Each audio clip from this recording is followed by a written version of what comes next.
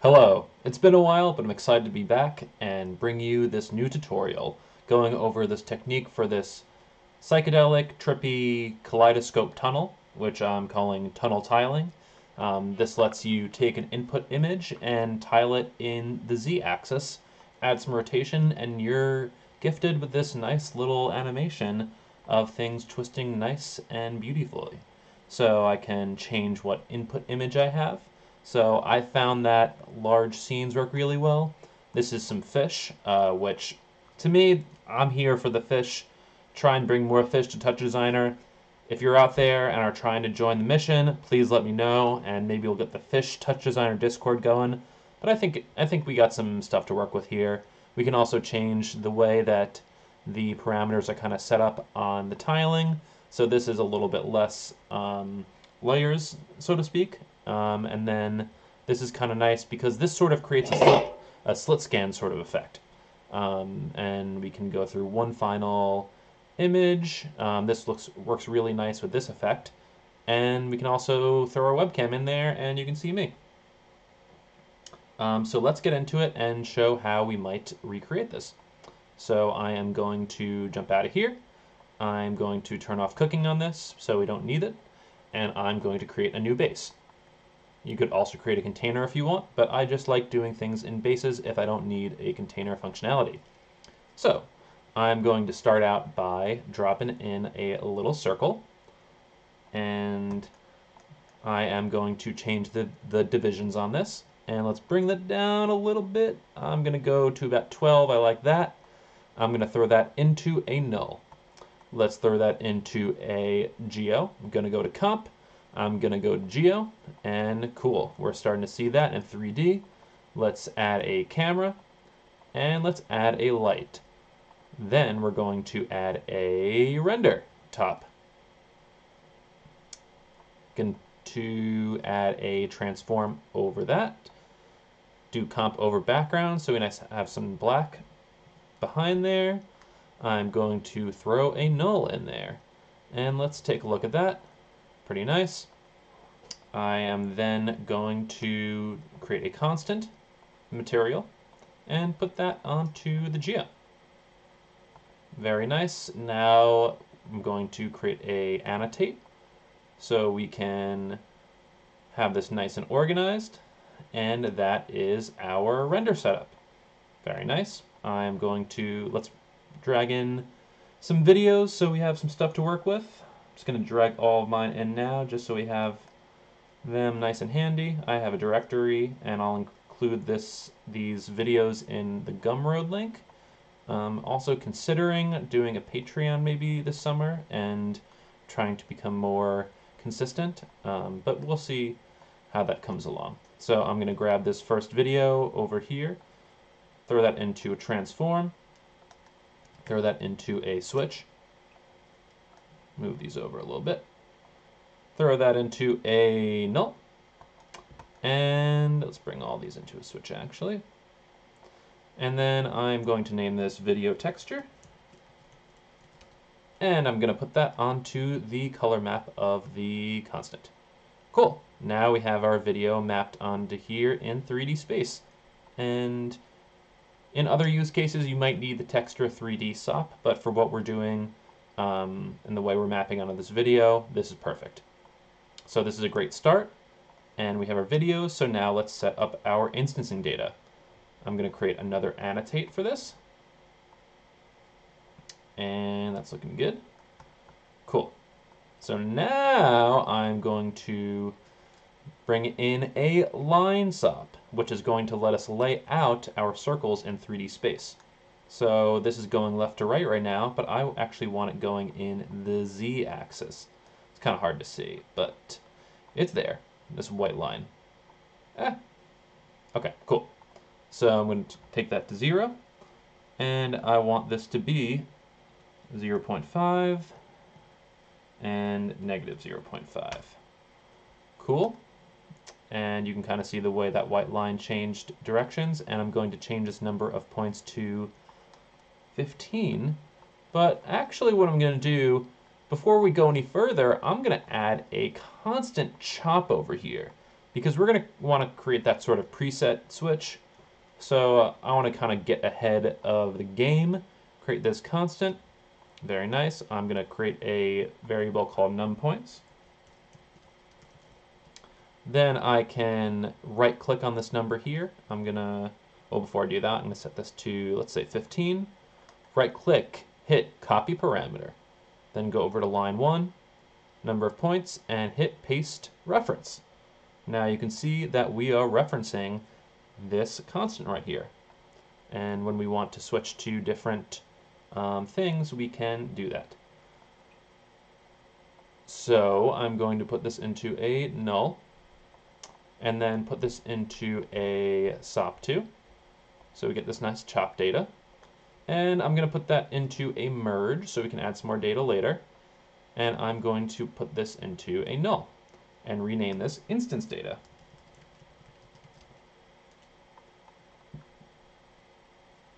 I'm going to go over to my geo, go to the instance page, go to instancing. Now I'm going to go take my instance data chop, throw that into the default instance op, and let's go over here so we can see the magic happen in real time. And I'm going to change translate x to tx, ty, and tz. Cool, so now we have our bad boys in 3D space. That's looking good. And now we can move on to changing the size. So I'm going to bring in a pattern chop. What I want to do first is scrolling over here. Let's go to the channel name and change that to scale. Beautiful. I'm going to change that to a ramp. And what I want to do is first fix the issue that I did before. I forgot to put a null. So I'm going to go to this constant. I'm going to go to the switch, put this over here, throw a null. Now we have params.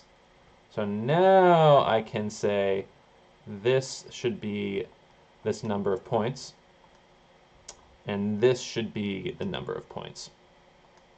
Perfect. And what you can see is that you have 1 through 15 here, and then we have 1 through 15 here. So that's how we want to basically affect our data with instancing. You know, if you don't understand how instancing works, it took me a long time to understand, but when it clicks pretty nicely. So I'm going to throw this into a math, and I want to go from 0 to 1 to 0 to 200, and actually I want to go from 0.2 to here, and then I can throw that into a merge, and that scales in there. Now our geo, we can throw this into scale.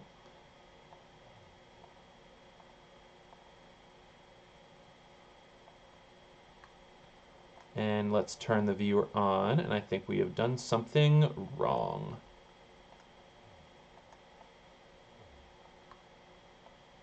Interesting. This is not right. 0 to 1. 0 to 1, 0 to 200.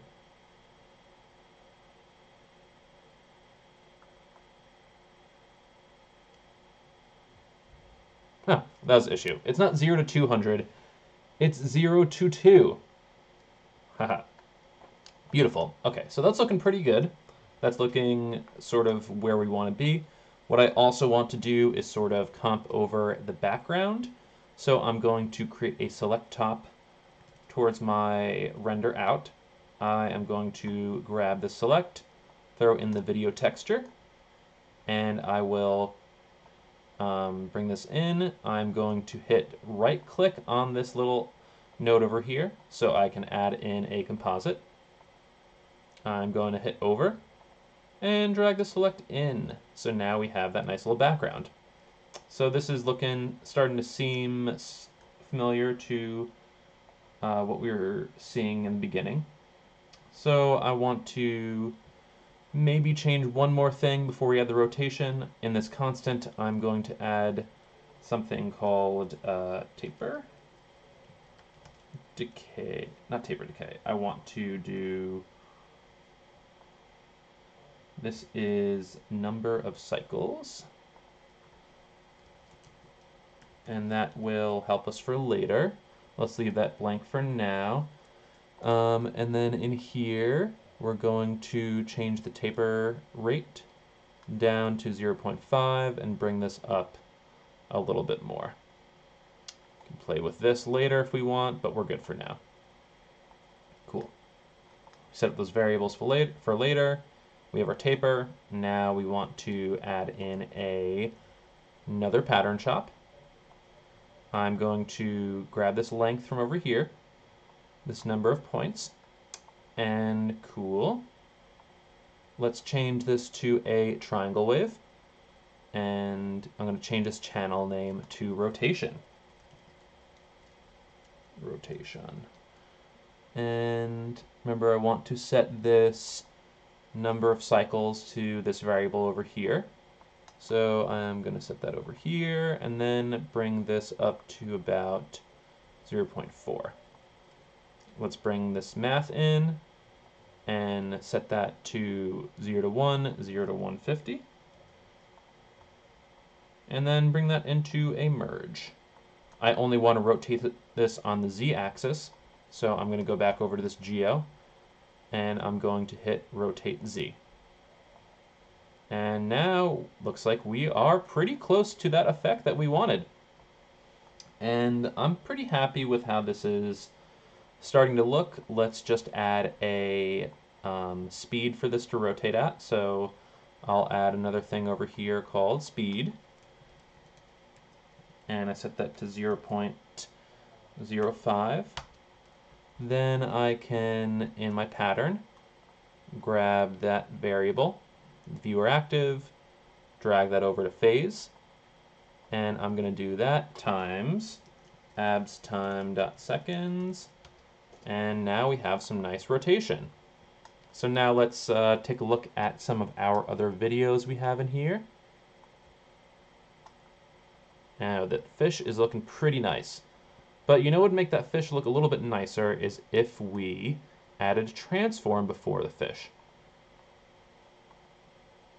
So I'm going to take this transform in there, bring this scale up a little bit. If you're going for a very glitchy look, this might work, but unless you don't want that, I'm going to go over to tile and change repeat to mirror. And we kind of change the texture a little bit, which I think is pretty nice. We can also add in our webcam. So I'm going to bring in a video device in. And I'm going to make sure I have the right webcam selected. And it's not happy, so I'm just going to use the other webcam I have. And I'm going to bring me in. And now you can kind of see me going back and forth. That's nice and fun. So let's just add a couple more variations on this, but right now we're pretty much at the end of the basic technique. What I want to do now is show you why we set up this constant.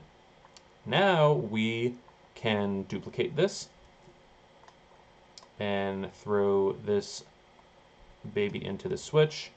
I'm going to change the index, and why don't we bring the number of points way up to 35.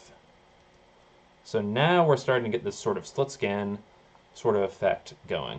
I'm going to bring the num cycles down, and you get a really different effect now. You can also change the speed on this. Maybe I want it a little slower. Maybe I want it a little bit faster. But be careful because you will... Oh, that speed is not working. Do I need to increase the speed?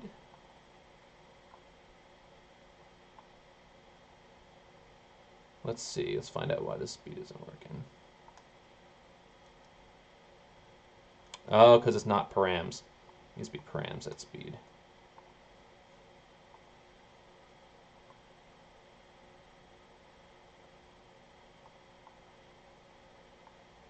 Oh, now I broke that again. And now we add abs time .seconds. Okay, that's too much. That's too much tuna. There we go. All right, so I'm going to bring this up. Now we can increase the speed if we want. That's looking good again. We can play with the number of points. And yeah, so this is pretty much where we're at, you know. Try some different video textures in there. I got my fish. I got me. This is nice. I feel like if you have a Kinect or something, you know, having this sort of trail and the spinning going on is pretty nice.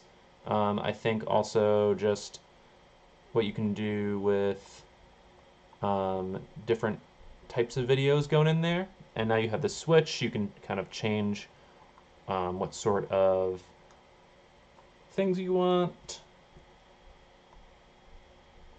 Going to put this one more in here, and let's bring the num cycles up a bunch.